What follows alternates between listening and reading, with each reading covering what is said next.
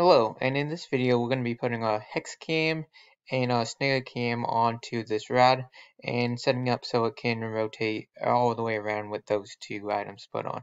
We will have to do a little editing to each one of those cams, but it shouldn't be too difficult for us to get on. So in order to do this, we will have to take one of our other cams off. In this case, I'm just going to take my pair cam off.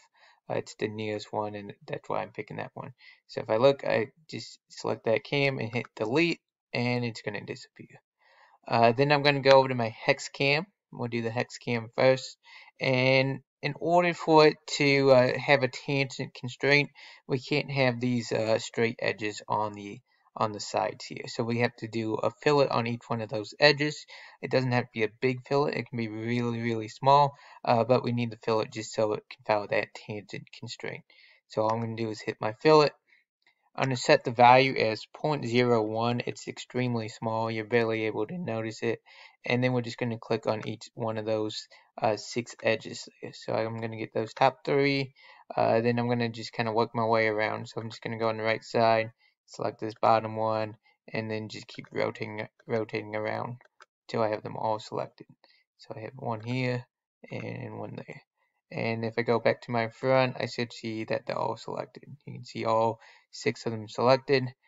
So then we just do our green check, and now it's got rounded edges. It's able to follow. You can't really notice it unless you're looking closely. If we're looking at the back, it still looks squared off, but it is rounded, and it's going to work for our constraint. So now we'll go back to our box, and all I'm going to do is insert and put my Hex Cam down. So we'll put our Hex Cam in, select the green check, and then we have to do the same constraints we did before. So I do a fasten mate, click on that hole, and then go to the rod and click on the rod. Again, we have to offset it, and since I took away my pair cam, that was a 2-inch one. So I have to set that as 2. In this case, it went outward, so I have to make it a -2. And we can check, and if we go to the front view, we can make sure it's lined up, and it is lined up correctly. So we hit our green check, we got it in the right spot. I'm going to move this rod up while I'm on this view just so it's easier to click on on our next step. So then now we have it in place.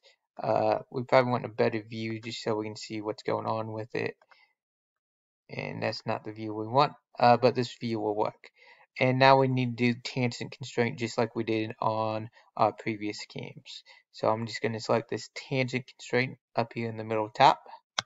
I'm going to zoom in just to make it easier to see. So I'm going to zoom the window and just zoom in on that. If you have a roller mouse, you can just roll it in. Then we click on the bottom of our rod, and any of the faces, any of those upper faces we want to select to finish this off. If we do a bottom one, sometimes it doesn't constrain exactly how we want it to. I'm actually going to click in a different spot. Hopefully I can get a better constraint on it. And I'll zoom in again, zoom the window, and we want to just get one of these top faces. And you can see it shows it going all the way around.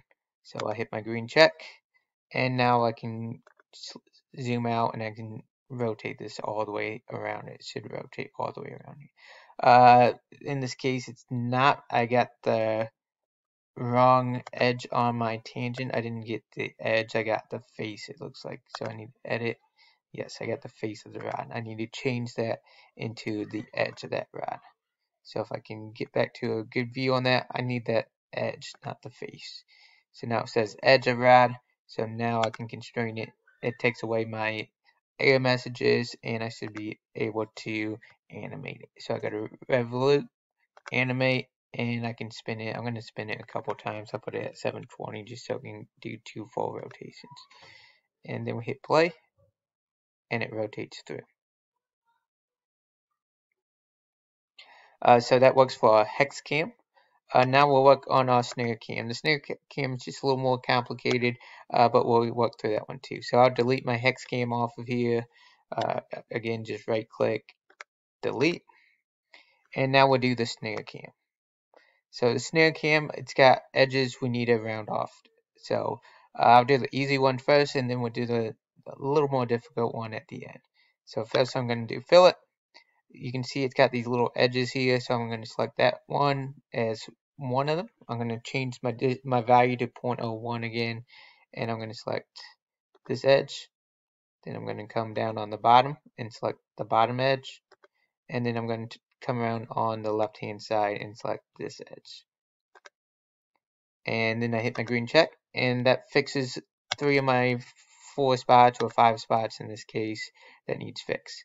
Then I have these 2 edges here and here, and since we've got this straight line now, we need that to be a smooth curve. It doesn't quite give the constraint we want it to, but it does function very smoothly on Onshape. So to do that, again, I'm going to do a fillet. I'm going to select those 2 edges, so I'm going to change my view just so you can see it a little bit better. I'm going to select this top edge, then I'm going to come up here on the top and select this bottom edge.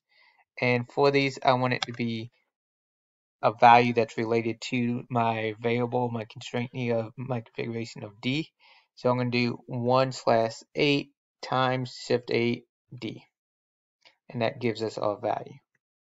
And that way, as we get bigger or smaller, it matches up to this object. And then we hit our green check, and it should constrain out for us. In this case, it's showing an error message on fillet 2. We'll have to look and see what's going on there. So we have constraints. I'm going to do each one separate just to make sure it pops up. First one we do, again, we change our value to 1/8 times D and enter that value in. Then we do the same thing, a fillet on the bottom, and we make that 1/8 times D and hit our green check.